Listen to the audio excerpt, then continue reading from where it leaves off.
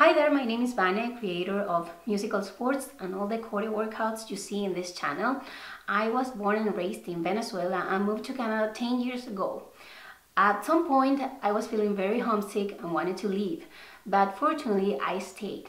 So I want to share with you 5 tips that helped me settle in a foreign country successfully. Number 1, start with why. Simon Sinek, the writer of Start With Why book, holds the premise that if you know your why behind your actions, you are more likely to hold on to that reasoning independently of the external variables. So it doesn't matter what changes around you, you are gonna hold on tight to that why. So give it a thought and write it down and put it somewhere visible. So every time you think, what am I doing here? Just go and read it. Number 2, create new memories. There's an animated film I love called Inside Out by Pixar. In the movie, the principal character moves from Minnesota to San Francisco. She gets homesick over the fact that there aren't frozen lakes in San Francisco and she used to skate with her parents. Not being able to embrace these lifestyle changes makes her crumble. Just like the movie, we need to live upon what we have in front, making the best out of these new moments. However, this is easier said than done. In order to live with your current reality, you need to first grieve what you left behind in order to make it part of your past and let it go. Number 3, embrace the language. There is nothing more respectful than wanting and making the effort to learn the language of the country that is hosting you.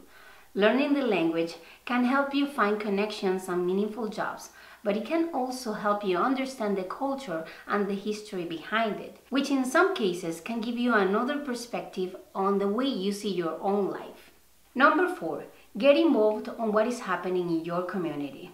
Understand that not everyone is always open to cultural exchange and that there's nothing wrong about it. It may just take time and you can never force it. What you can do is to be interested on what is concerning the members of your community, join their battles so they can then join yours. Number 5, stop aiming, start doing.